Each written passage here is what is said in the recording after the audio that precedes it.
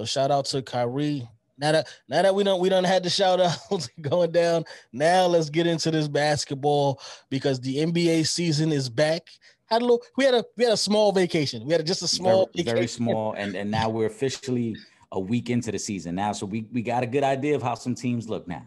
Exactly. So why don't we start off with the best? We don't want to get to the worst this year. Let's start off with the best. The two best records in the league right now are the Phoenix Suns and the Philadelphia 76ers, both at 5-1. Both of those teams had some big additions this season. Obviously, you guys know Chris Paul is with the Suns right now. And then for Philly, I think their biggest addition was actually on the administrative side, bringing in Doc Rivers, bringing in Daryl Morey. I think those were their two biggest additions right there. I know they made a couple of smaller moves to tweak the roster, but I think for them, I think their biggest move was actually bringing in Doc Rivers, who's a championship head coach, has a lot of experience working with superstars and superstar egos. And then Daryl Morey, who's been in this league as a GM a very long time. But from the start of the season, it's looking like, it's definitely working out because, again, they're both 5-1, best records in basketball in the East and the West, respectively. Now, how long this holds up, I can't say, but to start the season off, both these teams are playing some really good basketball. Absolutely. I think the biggest addition with those guys, as you said, Chris Paul, and then on the coaching side for Philly, has just been the confidence. I look at Joel Embiid. Joel Embiid, I felt, is one of the top 10 players in the league for quite some time, and now he's actually playing with that type of confidence. And he came in with that mindset this year that I'm going to show you why I'm an MVP caliber player. And on the flip side, Chris Paul with a young Phoenix team that showed a little bit of something last year, at the bubble when they went 8-0, and they showed like, look, there's some talent if we can just get this clicking. And I'm very happy for Monty Williams as a coach there because I like Monty Williams. And so now that he has the pieces there, it's all clicking. Chris Paul is really giving these guys the confidence because all you got to do is get to your spot. I'll get you the ball. Just get to your spot, be ready to knock down that shot, be ready to finish that layup. And it's showing. So I like what both those teams are doing. Obviously, we know Phoenix still has to deal with that juggernaut out west, and that'll be the true test of how good they really are. But for them to have the start they're having now after the way they finish in the bubble, it's a good sign. That's a fact. And I want to go back too because you brought up Monty Williams and how great of a coach he is. And I thought that he was a great coach. I watched they had on the NBA Network. This was gotta be maybe what was that when he was coaching New Orleans? Got to be at least 6-7 years ago. When he was he had the job back then. Yes. So I'm watching this. They had practice, and they had a relatively young team at the time.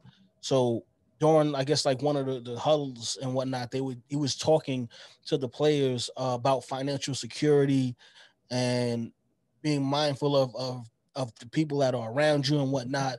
And I don't know if every coach has those conversations with their players, but I really respected the fact that he had those conversations, and that made me actually like him even more as a coach because, listen, at the end of the day, that's not my job to tell you how to live your life off the court. My job is to get wins on the court. You know what I mean? So for him to take the time and understand that he's dealing with young men, but more so young black men, you know what I'm saying, and take the time out to speak to them about those things. I thought that was an amazing thing. And for me, that pushed him way up as far as coaches go, because not only is he teaching them on the court, but he's teaching them about life and how to sustain the living that you're being afforded right now by playing in the NBA and making millions of dollars. But you also have to be smart with that money. We've all seen 30 for 30 broke at this point.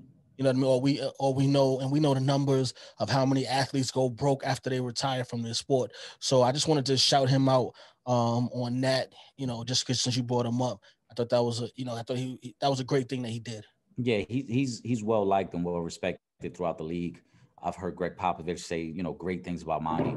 And I think it was, I want to say maybe within the last 4 to 5 years, maybe it was a little sooner than that, but I think it was in that time frame where he had lost his wife. Yes. And I remember hearing the players, the way they spoke of him and his wife and just him as a man, the way they spoke about him. And that goes to your point of, you know, he really takes a hands-on approach with his players, where we know at the end of the day, this is a business, but he treats his players as young men who are part of his family. He wants to mold you and help you along the way.